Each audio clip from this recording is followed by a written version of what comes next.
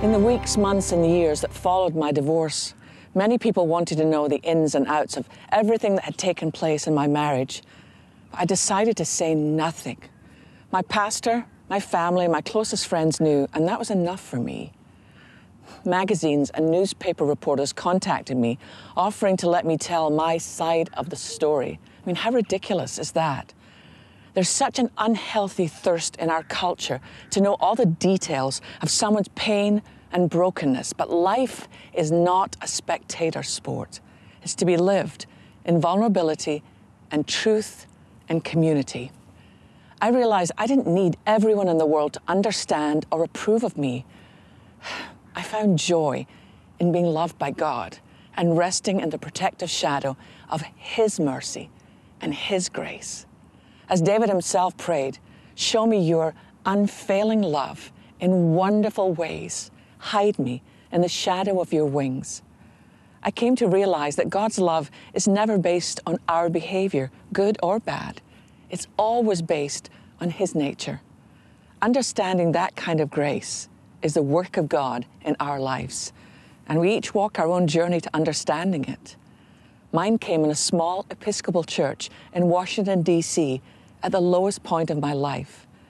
I'd given my life to Christ as an 11-year-old girl and been involved in church throughout my teenage years.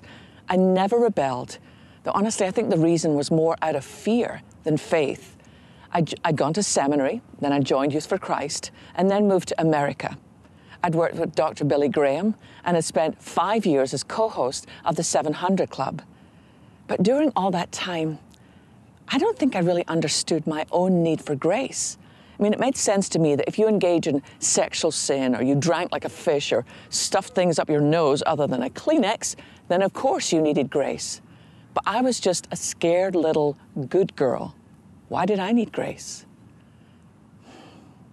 It was only as I sat in the back row of that Washington, D.C. church that I began to understand, finally.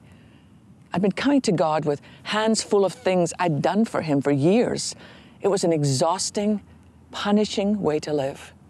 For me, grace was simply clinging to the cross. Grace had always been about Jesus, not about me. So after the end of my first marriage, I decided to just disappear for a while.